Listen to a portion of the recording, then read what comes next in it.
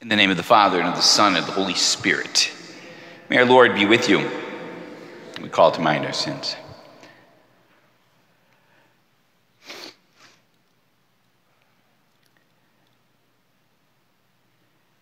Lord Jesus, teach us to pray as you did. Lord, have mercy. Give us today our daily bread. Christ, have mercy. Forgive us our sins as we forgive one another. Lord, have mercy. May Almighty God have mercy on us, forgive us our sin, and bring us to everlasting life. And we pray, O God, who constantly raise up in your church new examples of virtue, grant that we may follow so closely in the footsteps of Bishop St. Alphonsus Liguori in his zeal for souls, as to attain the same rewards that are his now in heaven. Through our Lord Jesus Christ, your Son, who lives and reigns with you in the Holy Spirit, God, forever and ever. Amen.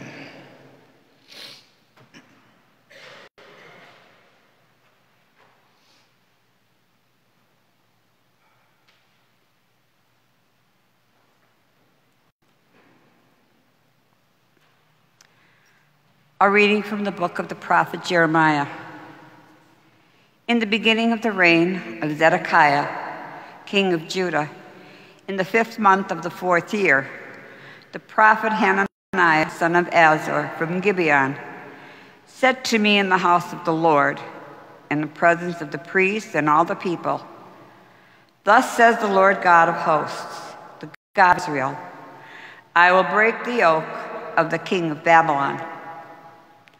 Within 2 years I will restore to this place all the vessels of the temple of the Lord, which Nebuchadnezzar, king of Babylon, took away from this place to Babylon. And I will bring back to this place Jeconiah, son of Joachim, king of Judah, and all the exiles of Judah who went to Babylon, says the Lord. For I will break the yoke of the king of Babylon." The prophet Jeremiah answered the prophet Hananiah in the presence of the priests and all the people assembled in the house of the Lord, and said, "Amen. Thus may the Lord do. May he fulfill the things you have prophesied, by bringing the vessels of the house of the Lord and all the exiles back from Babylon to this place. But now listen to what I am about to state in your hearing and the hearing of all the people. From of old, the prophets who were before you and me prophesied war, woe, and pestilence against many lands and mighty kingdoms. But the prophet who prophesies peace is recognized as truly sent by the Lord only when his prophetic prediction is fulfilled. Therefore, the prophet Hananiah took the yoke from the neck of the prophet Jeremiah and broke it, and said in the presence of the people, "Thus says the Lord, even so within 2 years I will break the yoke of Nebuchadnezzar, king of Babylon, from off the king of all the nations." At that, the prophet Jeremiah went away. Sometime after the prophet Hananiah had broken the yoke from off the neck of the prophet Jeremiah, the word of the Lord came to Jeremiah. "Go, tell Hananiah this. Thus says the Lord, by breaking a wooden yoke, you forge an iron yoke. For thus says the Lord of hosts, the God of Israel, a yoke of iron I will place on the necks of all these nations, serving Nebuchadnezzar, king of Babylon, and they shall serve him, even the beasts of the field that I give him." To the prophet Hananiah, the prophet Jeremiah said, "Hear this, Hananiah. The Lord has not sent you, and you have raised false confidence in this people. For this says the Lord, I will dispatch you from the face of the earth. This very year you shall die, because you have preached rebellion against the Lord." That same year, in the 7th month, Hananiah the prophet died. The word of the Lord. Thanks be to God. Our responsorial psalm, Lord, teach me your statutes. Lord, teach me your statutes. Remove from me the way of falsehood, and favor me with your law. Lord, teach me your statutes. Take not the word of truth from my mouth, for in your ordinances is my hope. Lord, teach me your statutes. Let those turn to me who fear you and acknowledge your decrees. Lord, teach me your statutes. Let my heart be perfect in your statutes, that I be not put to shame. Lord, teach me your statutes. Sinners wait to destroy me, but I paid heed to your decrees. Lord, teach me your statutes. From your ordinances I turn not away, for you have instructed me. Lord, teach me your statutes.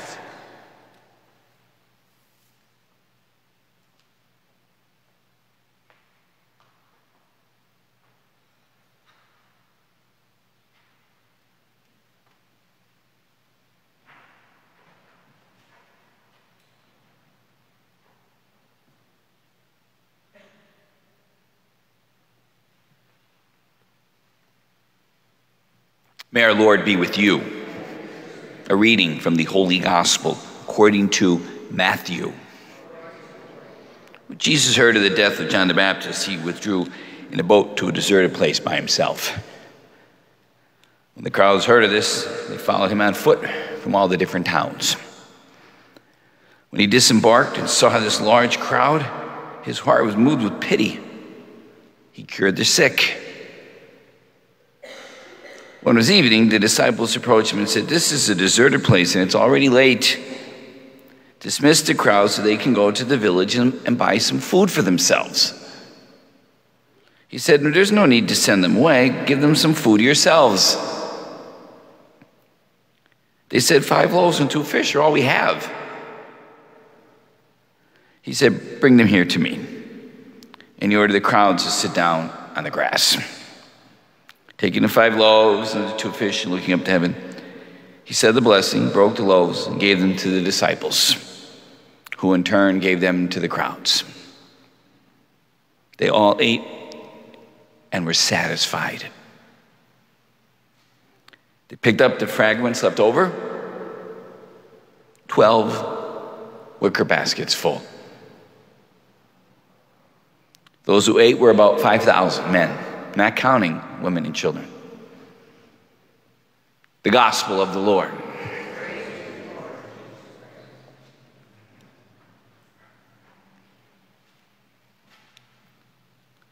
So you guys may not know this, but a lot of stuff goes on that you are not familiar with. That goes on. Like many of us went to St. Joseph's Festival over the weekend. There's an evaluation process always going on. I go to almost every block party in northeastern Pennsylvania. And one of our parishioners has a website that evaluates every block party. He does it kind of as a professional thing. I do it just for my own personal needs. Like, okay, what did they have this and we didn't have that? Or we had this and they didn't have, like nobody else has the diaper derby. That is patented by me. So if they want to do it, they have to pay me money. You're all supposed to laugh now. The rail riders stole that idea from me and did not give me money for that, but I'll talk to the Yankees about that some other day when I have more time. But there's always, this year there's been one question, well, 2 questions. Can anybody find instant bingo? And the answer is no, I don't think it's being manufactured. If you want to make some money, start manufacturing instant bingo because everybody wants it. The other thing is, what are they charging for food? What do they charge? Because everything is just so expensive. How much can I ask for a hamburger? Well, it was about 5. Yeah, and what do you, I mean, how much can I ask that people are going to be willing to pay? But if I'm not asking a lot, I'm going to lose money. But people have to eat. Okay, we can cut back on our driving a little bit and use less gasoline because it's at 4 something a gallon. You can take the bus, but you have to eat. If you got kids, they really have to eat. Hence, it should not surprise us that among the best known of Jesus' miracles was feeding people. Now, I've never had to feed 5,000. I've never had to feed 5. But he saw this vast crowd, and he said, if I don't give them something to eat, they're going to die. Jesus knew what he was doing. Did they follow? Only because he fed them, which is the fear. He's giving me something for my belly. Okay, I'll follow that fella. No. He's giving something for your soul. Both the Eucharist, which we get as Catholics in our life, but also the Word of God that challenges our souls to follow him. What does it mean to be a disciple of Jesus? Some of which is hard to swallow. Or did they come just because they had a full belly? If all you want is a full belly, then I'm not sure if Jesus is your man. And he said that to him. Is this the only reason you come? I hope we're here for something much deeper than that, a relationship with God that gives our life meaning and purpose and helps me go out there and make sense of that crazy world. I hope that's what we're looking for. Piece of bread I can find. Connection with God can be a challenge. Some never get it. Let us stand, my friends, and we'll offer our petitions to the Lord.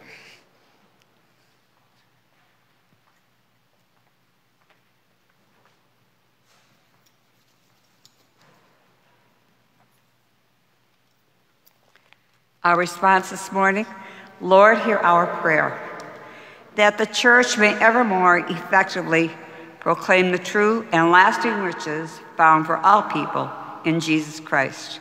We pray to the Lord. Lord, hear our prayer. For world leaders, that they may always be responsive to the needs of the poor, the hungry, and the vulnerable.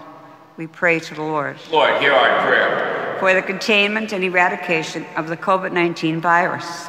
We pray to the Lord. Lord, hear our prayer. For all those who asked us to pray for them, we pray to the Lord. Lord, hear our prayer. For those who have died, especially for Peggy Brady, for whom this Mass is being offered, may they be at peace with God.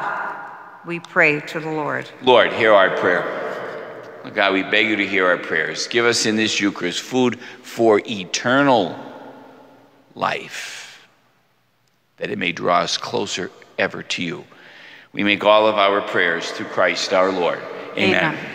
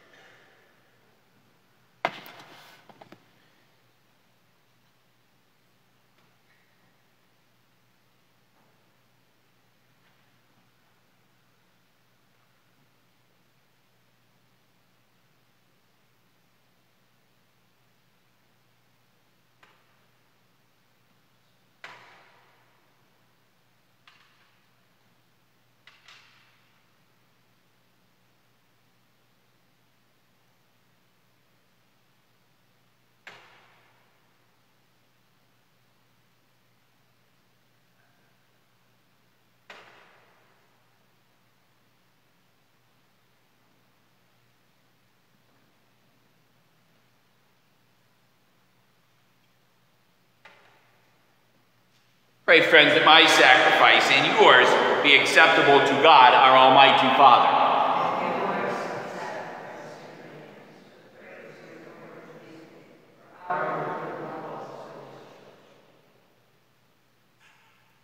Be pleased, Lord, to enkindle our hearts with the celestial fire of your Spirit as you granted St. Alphonsus Liguori should celebrate these mysteries, and by them offer himself to you as a holy sacrifice. We ask this through Christ our Lord. The Lord be with you. Lift up your hearts. Let us give thanks to the Lord our God. It is truly right and just, our duty and our salvation, always and everywhere to give you thanks, Lord, Holy Father, Almighty and eternal God. And the saints who consecrated themselves to Christ for the sake of the heavenly kingdom, It's right to celebrate the wonders of your providence, by which you call human nature back to its original holiness, and bring us to experience here on this earth that gives you promise in a new world still to come. And so with the angels and the saints, we praise you as we say, Holy, holy, holy, Lord God of hosts. Heaven and earth are full of your glory. Hosanna in the highest. Blessed is he who comes in the name of the Lord. Hosanna in the highest.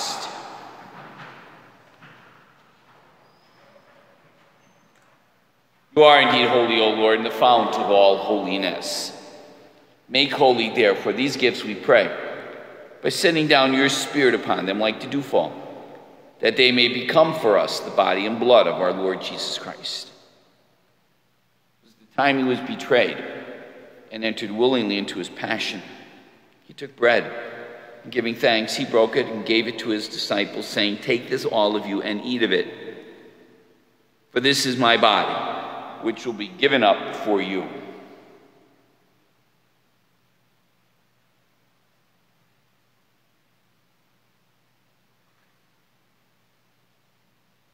a similar way, when supper ended, he took a chalice. Once more giving thanks, he gave it to his disciples, saying, "Take this, all of you, drink from it. This is the chalice of my blood, blood of a new and eternal covenant, which will be poured out for you and for many for the forgiveness of sins. Do this in memory of me."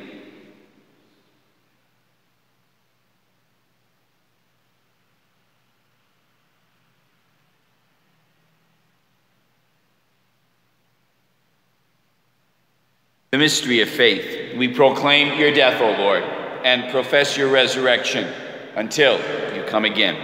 Therefore, as we celebrate the memorial of his death and resurrection, we offer you, Lord, the bread of life and the chalice of salvation, giving thanks that you've held us worthy to be in your presence and minister to you.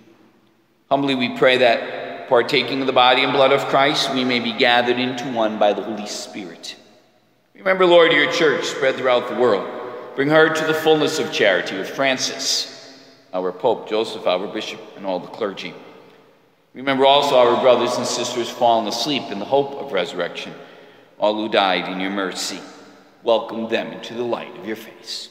Have mercy on us all, we pray, that with the Blessed Virgin Mary, Mother of God, the blessed apostles, and all the saints who have pleased you throughout the ages, we may merit to be co-heirs to eternal life, and praise you and glorify you through your Son, Jesus Christ.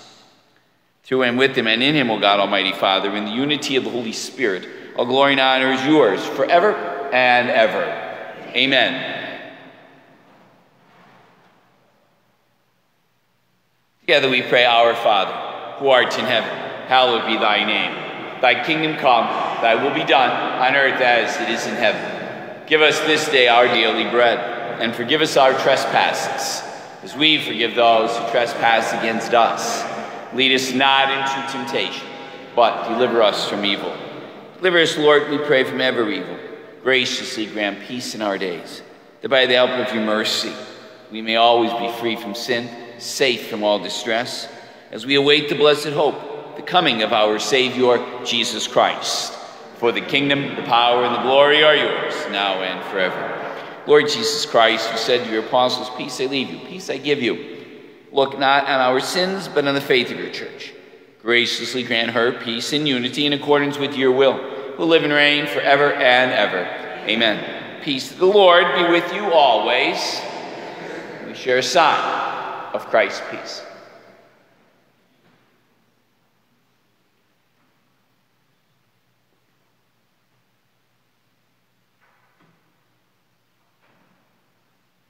Lamb of God.